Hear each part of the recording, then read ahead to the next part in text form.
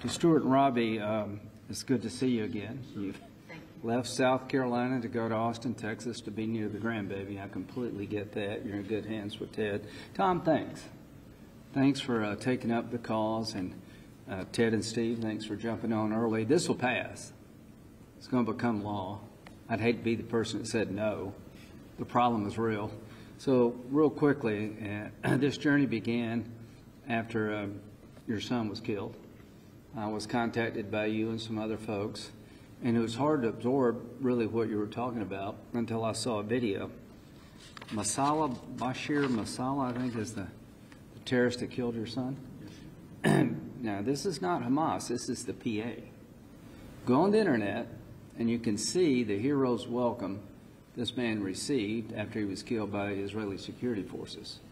The man that murdered their son, who was a West Point graduate, went to Iraq and Afghanistan, studying in Israel, a master's program of global entrepreneurship, was out having dinner with some colleagues and just got killed for no reason at all, other than a terrorist wanted to make a point.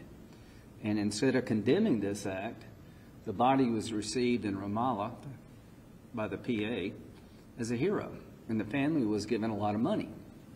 So what we did is we said, any money the American government gives the Palestinian Authority, if a dime of it is spent to make martyr payments, we're going to cut all your money off.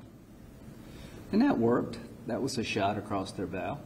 But Tom and others have found out that banks and the private side of the equation are basically doing the same thing. So to those banks playing this game, your time is up. Congress, in a bipartisan fashion, it's hard to find bipartisanship these contentious times, but your son's death brought us together once. It will bring us together again, and we're going to hound these people until this dastardly practice of rewarding people for killing the innocent ends. There's nothing more inconsistent with peace than paying somebody to murder an innocent person.